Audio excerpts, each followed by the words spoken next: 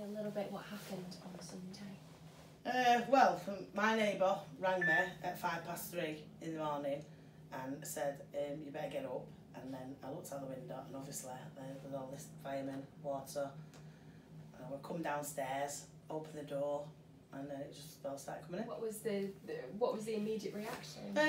My immediate reaction wasn't like most people's, because it's just one of them things. Looking around, you've been very busy, obviously. Yeah. What did it look like on Sunday? I imagine a very different picture. How did you have to sort of deal with that? Like I kind of left it for quite a while, me, because I didn't. If it was going to happen again, you might as well just.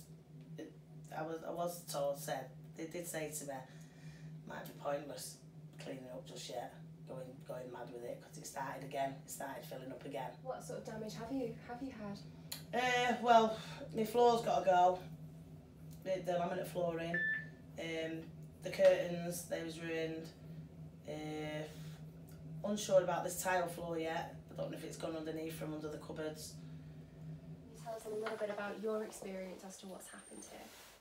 Well, horrendous really, because we've not really had much help. Nobody's given us any advice. We was told this were dirty water and not to touch anything, but they've left us here, so I've got nowhere else to go.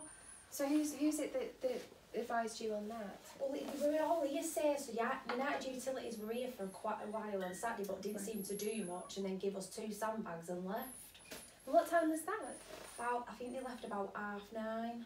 Right, and then obviously things got a lot worse on the Sunday morning. Yeah, we got woke up by toilets bubbling Sunday morning, then we come down and it was just gushing through the doors. So what was the immediate reaction with that? We couldn't even come downstairs because it was flowing over the steps on the stairs, so we were just upstairs with the dog. Luckily I kept my son out the night before, so he weren't here, but that took hours for the fire brigade to even pump all the water away. So we didn't get out of the property till about 8:30 in the morning. It started at 1:45. We've been told not to lift anything, but there's water still seeping through flooring places, but for insurance purposes. But even they've not been much help. Yeah, because again, have you been able to... We couldn't contact anyone over the weekend because everywhere they transferred you to were closed. And then we did yesterday, but nobody's coming till tomorrow, so we don't know nothing. They've not given us any advice on anything. What do we do with all the stuff? We've got nowhere to live. So what's the mood on the street been?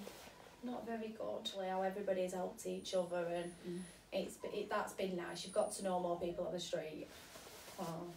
So in the few days that it's been since Sunday, have everybody's teamed together? We've been in each other's house getting water out, helping with what things have gone wrong. So that's been a nice part of it. Everyone's helped each other.